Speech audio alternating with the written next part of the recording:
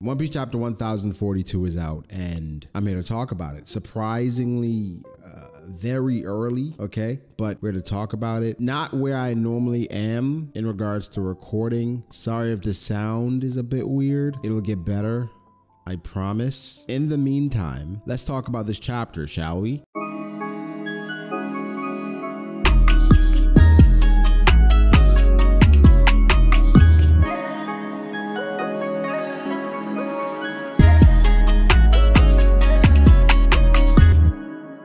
X Drake, as expected. I guess we talk about a cover story at some point, not today, but we'll talk about it. X Drake, as expected, did get up and do something to CP0. CP0 was going through a lot of slander on social media last week, just because a lot of people felt like they were trashed because they lost to Izo. Well, one of them lost to Izo, which was half dead, who's been fighting pretty much the entire war.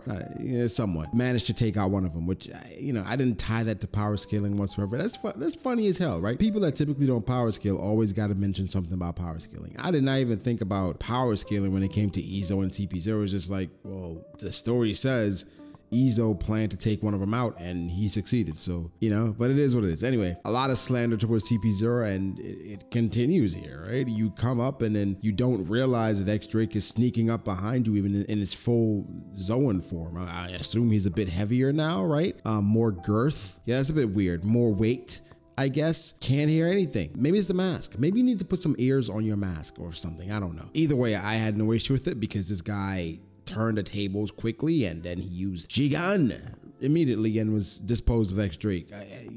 Hopefully this time for a long time, but we'll see. My honest thoughts on CP0, right? This is what I just gotta say about CP0. I think CP0 more than anything would like for you to subscribe to this channel, right? Would love for you to subscribe to the channel, drop a like, turn on post notifications, because we're about to drop Heat Rock going forward. No, seriously, I think CP0, on a real note, they're fine. They're fine. Yes, they haven't lived up to my expectations, but I had some pretty lofty expectations, and I don't think it's just mine based on the story. CP9 kind of set the precedent where it's like, but they're a different Cypher Pole agency anyway. So it's like, it is what it is. It's not a big deal. It's just like, I'm not that impressed. I'm not going to slander them, but time will tell. And time did tell as the story went on. And it's just like, history is kind of repeating itself, Anyway, we'll get to it. The people are making wishes, right? I'm like, bro, are y'all freaking blind? Do you guys not see the goddamn island coming towards you? But Momonosuke is driving it back a bit further. So I guess I'll give them the benefit of the doubt with that. It's just like, bruh. But they're making wishes. They're trying to remain hopeful. I think their wishes might come true when the dawn arrives, right? When the sun comes up this next time in Wano, but we'll see. But then we get to some good shit. Good shit being Kaido versus Luffy. It continues. Big Mom is wrapped up, so of course, that was the next necessary thing. Of course, that's what we've all been waiting for. So here we are. Kaido versus Luffy. What's happening? Luffy is still pummeling Kaido in a way that is ungodly and probably should be illegal. And Kaido is basically looking at him like, wait, okay. He's altering his trajectory at will, on a whim. That shouldn't be able to be done by rubber, which I'm like, Oda, why are you playing with me like this? Stop teasing me like this. I don't like, well, maybe I do like a little bit of foreplay, but not like this, okay? I think what Oda is doing here is teasing us because now it's like Kaido saying, well, rubber shouldn't be able to do this. And we know that the huge speculation from last chapter was like, well, Luffy's devil fruit really isn't rubber, it's something else. So now people are like, okay, is Oda trying to tell us something or is he just messing with me? Because right now I feel like he's just messing with me. And I have no problem with it. Keep it going because, hey, man, it leads to a lot of speculation. But right now, Kaido's like surprised at how good Luffy is at changing direction and on a whim, or rather altering the trajectory. But there are more phases to this creature called Kaido, because Kaido is now in his flirty drunk phase. And I feel like if this was a seinen, it would be horny drunk phase. It's a weird thing, but that's what's happening here. It's not bad. It's just, at this point, it's expected. I don't know if I saw a few people complaining about this. It's like, what? Kaido has been shown to have like different phases and moods ever since he was introduced. Why are we mad at it now? I think the biggest shocker from this chapter is Kaido basically saying, hey, I have future sight as well, kid. Which, for the most part, future sight has been somewhat downplayed as the story has gone on, basically because people felt like Katakuri has been overrated, and he has been. He definitely has been, but for good goddamn reason, because I'm one of the people that overrate him, and he's a beast, right? However, because of category, Future Sight gets underrated because Luffy was able to pick it up in one session, pretty much. Future Sight does not get, I think, the credit that it deserves, and Kaido's saying here, hey man, anyone can see the future, not necessarily. Not like UN, right? Back in Whole Cake Island, hey bro, anybody can skywalk, and then skywalk and bat Sanji out of the sky. That's not what's happening here, no. He's saying, yo, I can see the future as well. You're not the only one. I'm like, okay, that's something that's cool. That's something I wish Kaido would have mentioned before, that he could see the future. Now I'm going to go back and watch Kaido's fight to see, wait, did he see the future there? You know, for his son, the Bagua is always, like, oddly enough, very on point. So for him, if he sees the future, I guess he can attack where he thinks you're going to go or sees you're going to go. It's an interesting thing to think about. However, we got to wait and see a bit more, okay? But hey, he said it. Don't think you're the only one that can see the future. So...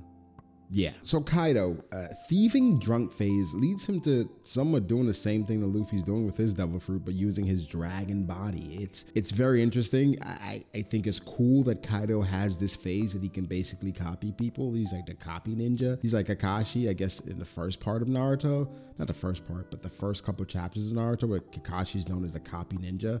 Then we go on to see like probably 5 jutsu. I'm pretty sure the story said he had more than that. 5, I may be exaggerating. It might be 6. Either way, Kaido goes on to copy Luffy and get a hit in. It's astounding, right? But it's like, yo, it's almost like what Katakuri was doing to him. And it's just like him using Future Sight or mentioning Future Sight, now copying Luffy and making his attacks a bit more devastating. It's like, you may be Katakuri's dad after all, huh? I don't know. That technically did say that that's not Katakuri of an Daifuku's father, but he did not say it, right? I don't know. So he eats Luffy, literally eats Luffy, and he's going up and it's like, wee. I'm like, what the hell is going on? But he then spits Luffy out, but in the midst of it, lets go a blast breath, right? So I'm like, is that a combination? Is this just like happenstance because you're fucking drunk? I'm not quite sure. Either way, Luffy fended off these attacks, and him going into Bound Man was really interesting, because now I'm thinking, okay, Bound Man is definitely one of the best defensive forms, or better defensive form, I guess, than Snake Man, but why not Tank Man? Is Oda saving Tank Man, the original Tank Man, not Tank Man full version for a special occasion? Because he went to Bound Man, which for a lot of us, we presumed that Tank Man was the defensive form. Maybe we were wrong. Something the story's trying to drive, or Oda's trying to drive home here, is that Luffy's at his wit's end and he doesn't have much left. And time and time again, the story's telling you that Luffy is pretty much almost done. And we know for Gear 4th, there's a time limit. We assumed he would have gotten a lot better with that. It seems to be a time limit because Luffy's saying, yo, I gotta get this done right now. I don't have time to waste. This is my last Gear 4th, which the wording is, I don't know how to feel about it. I'm not sure if I believe that. I don't know if it's trying to be misleading. I don't think anything is set in stone. Now, a lot of people that were saying, well, okay, it's clear now, right? Luffy's going to use Gear 4th. Some people are like, well, it's clear now he's not going to use Gear 4th, or Gear 5th, rather. People are saying it's clear that he's going to use Gear 5th, and some people are saying that it's not. I don't think it's as clear, right? I think it's very up in the air, but something that I think is pretty clear to me is that Luffy he's not going to beat Kaido right now, like at this juncture. Something else has to happen for him, because Kaido is still eating these hits and not toying around, but he's like, you fire, you cool, but no. But okay, we'll get back to Kaido in a second. Kaido was spitting, okay? Kaido talking about the samurai was spitting. I'm gonna get more into that tomorrow, tomorrow when we talk about Kaido as a villain, because I'm pleasantly surprised with Kaido and how much he talks smack and how much it cuts deep. He's basically saying that the people of Wano used to defeat, that they're either pacifists or they're content to die for the sake of honor. Now, I understand dying for honor. It was pointed out in a recent chapter, by Usopp, just how stupid it was. Like, why are you guys just trying to die for each other? Live for each other, right? Like, for him, it's like honor is honorable. Like, you just want to die because, bro, hold on to your life. That's the only one you have, you know? So, of course, Kaido's not 100% right here. Saying that they're losers trying to cover up the stench of their failures is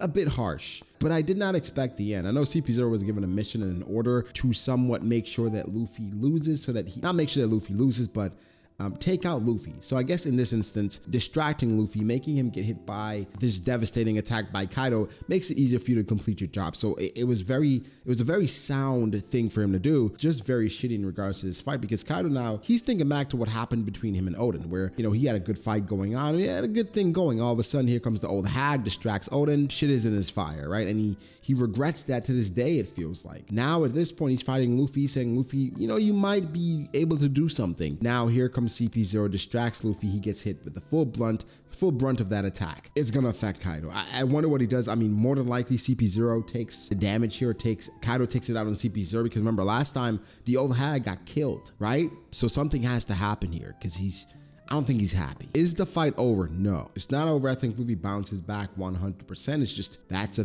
pretty devastating attack to just take to the face, you know, just to the face. Overall, things are progressing, man.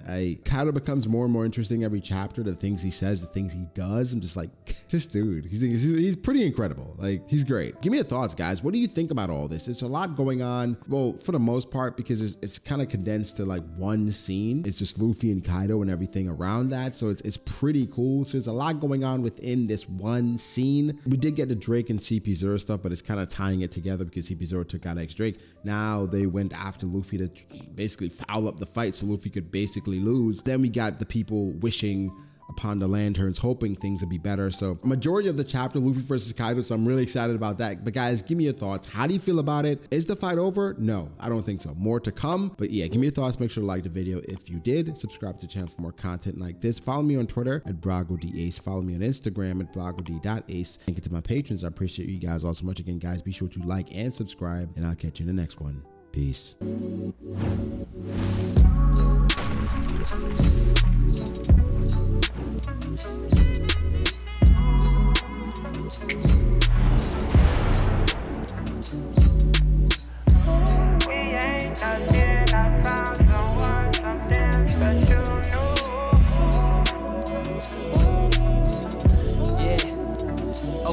I start doubting me, I felt lost. I rewrite it.